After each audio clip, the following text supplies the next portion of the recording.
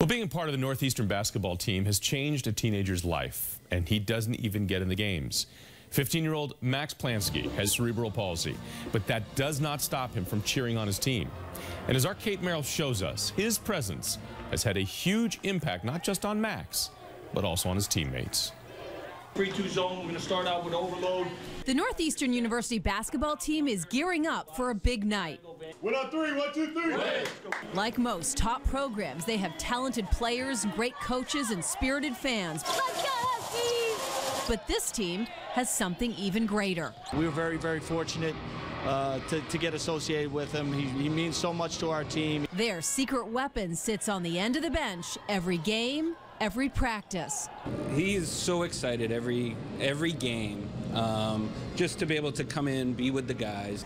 15-year-old Max Plansky has cerebral palsy. He's confined to a wheelchair, but is an official member of the team. He has a jersey and a locker. His father, a former basketball coach himself, says the team signed him on last year, and it's changed Max's life.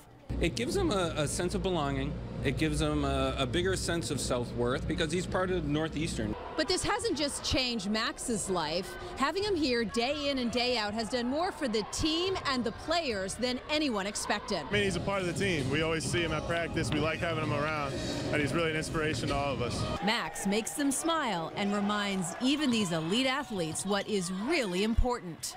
Wakes up every morning with a smile on his face and meets life's challenges, and you know, I think he's a great example to our guys. And how to be a real winner.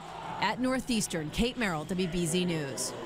So terrific. Northeastern beat William & Mary tonight, by the way, and Brandeis is going to pilot a similar program next fall, Kate tells us. I got to say, though, it's those kinds of programs that teaches the athletes that the game is much bigger than just the X's and O's. Yeah. It's really much bigger. Great coach, Bill Cohen, and he, you know, really doing that for those boys. He's teaching them a lot more than just basketball. No question about that.